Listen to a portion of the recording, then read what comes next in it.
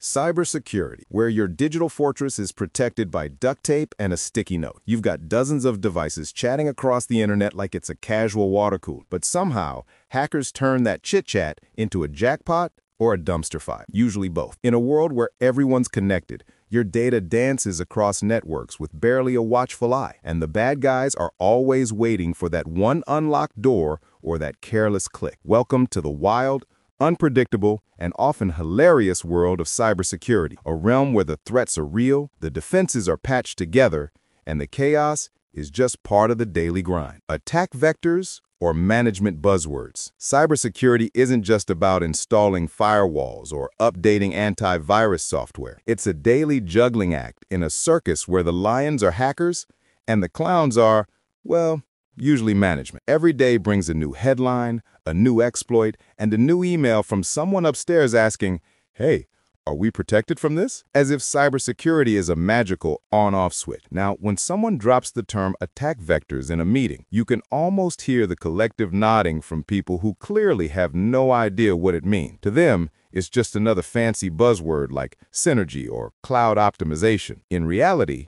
it's the hacker's route into your system, the digital equivalent of a burglar picking your lock, climbing through your window, or tricking your dog with a fake treat. But explaining that? Oh, that's the real challenge. Management loves the word vector because it sounds smart, even if they think it's something you measure in geometry, not the thing that just stole your customer database. Firewalls or just digital garden fences. Once upon a time, firewalls were the pride of every network, a digital fortress with iron gates, drawbridges, and imaginary dragons keeping out intruders. Fast forward to today, and that mighty fortress has turned into a wobbly garden fence that your neighbor's cat or a hacker can leap over with zero effort. The sad truth is, most secured networks are being guarded by rule sets written in 2015 and never touched again because, if it ain't broke, don't fix it. Inside, the firewall configuration looks like someone dumped spaghetti on a keyboard and hit save. Random ports left open for temporary testing. Ghost accounts still whitelisted for ex-employees. And ACLs so permissive, they might as well say, "Come on in. Free Wi-Fi for everyone." VLANs, great in theory,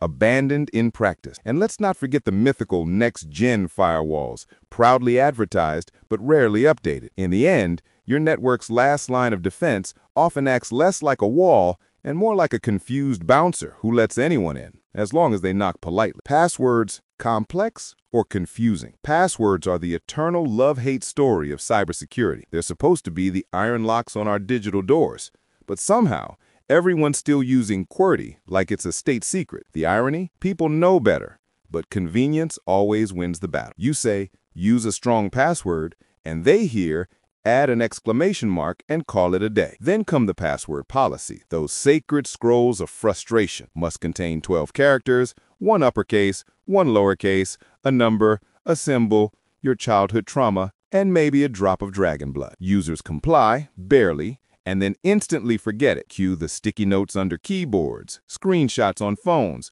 or that legendary email titled, "My Passwords, Don't Delete." Password managers promise salvation until someone forgot the master password and the vault became an encrypted tomb. Meanwhile, admins enforce resets every 90 days, thinking it helps, when in reality, users just rotate through password 1, password 2, and so on. In short, passwords aren't protecting us.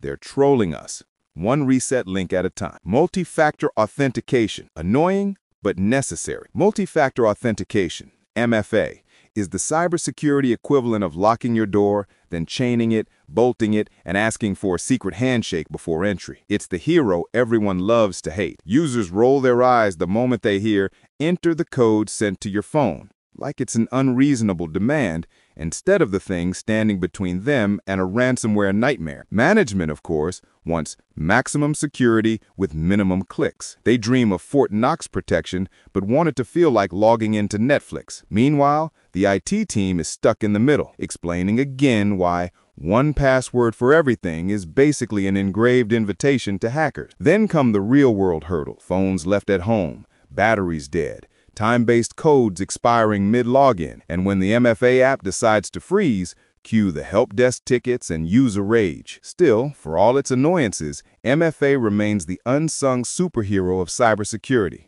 stopping attacks that would otherwise waltz right through. Sure, it's a hassle, but compared to cleaning up a breach, it's the best kind of inconvenience. Patch or perish eventually. Patching is the cybersecurity equivalent of eating vegetables. Everyone agrees it's essential, yet somehow it's always tomorrow's problem. Teams know those updates close dangerous holes, but the moment you mention downtime, someone in management faints dramatically and mutters, "Let's schedule it next quarter." Meanwhile, the servers are running vulnerabilities so old they should qualify for a pension. Enter the legendary change freeze. It's the corporate force field against responsibility, invoked during holidays, financial closings, or whenever someone simply doesn't feel like testing patches. While the freeze stands firm, hackers are already hosting a virtual block party inside your network. Even automated patch systems don't save the day. Half the time they break something or stall halfway through. And let's be honest, applying a patch always comes with that anxiety. Will this crash production? So teams procrastinate until disaster strike. By then, the patch notes read like obituary. Fixed, the exact exploit that ruined your weekend. In the cybersecurity world, patching isn't optional. It's survival, disguised as routine maintenance. Endpoint protection, almost perfect, except when it's not. Endpoint protection tools like CrowdStrike, SentinelOne, or Defender are marketed like digital superheroes, ready to detect, defend, and destroy threats before lunch. But in reality, half the battle is just making sure everyone actually uses them. Sharon's BYOD phone is too new. Bob's laptop is too old.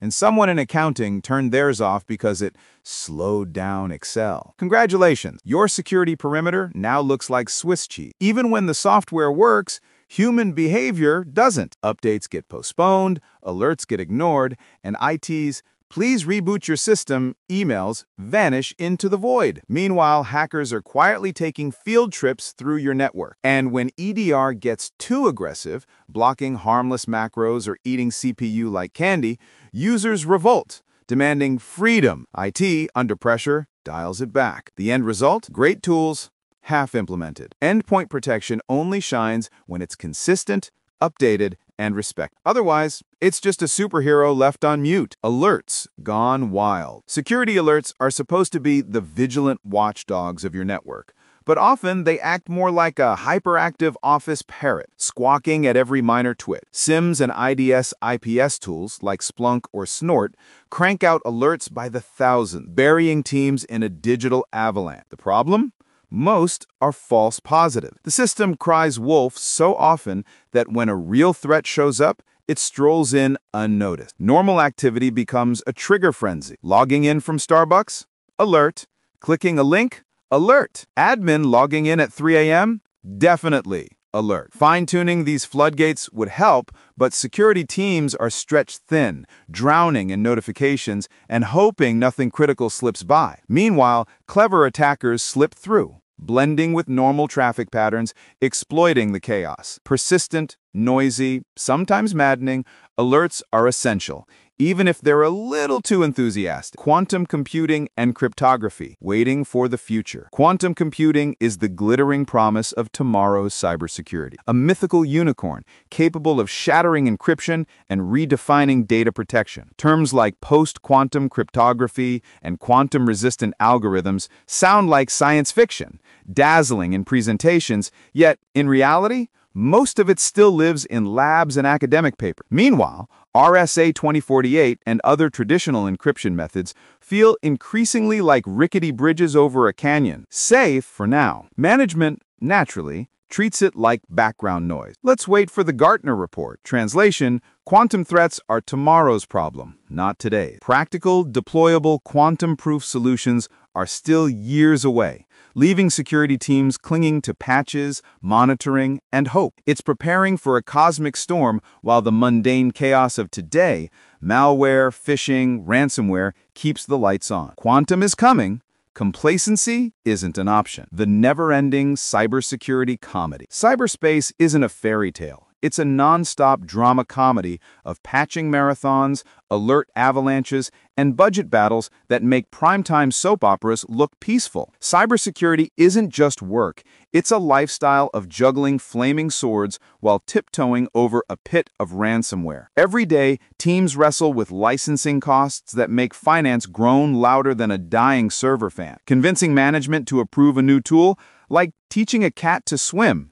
Impossible and chaotic. Meanwhile, Carl still has admin access, hasn't updated his password since 2005, and clicks suspicious links with pride. Forget the fancy policies. A rogue USB stick, an ignored alert, and suddenly, the hackers are hosting a digital house party. Through it all, cybersecurity pros patch, monitor, and argue about licenses. Heroes in a world where chaos is the only constant. And yet, Carl still has access. After every firewall, patch, training session, and high-tech security gadget, one stubborn truth remains. Carl still has access. The infamous ex-employee who somehow kept credentials, handed out passwords like party fouls, and treats cybersecurity like an optional suggestion. You can deploy next-gen EDR, enforce MFA, and patch every vulnerability, but if Carl's account isn't deactivated, it's like leaving the master key under the doormat of Fort Knox. Hackers know it,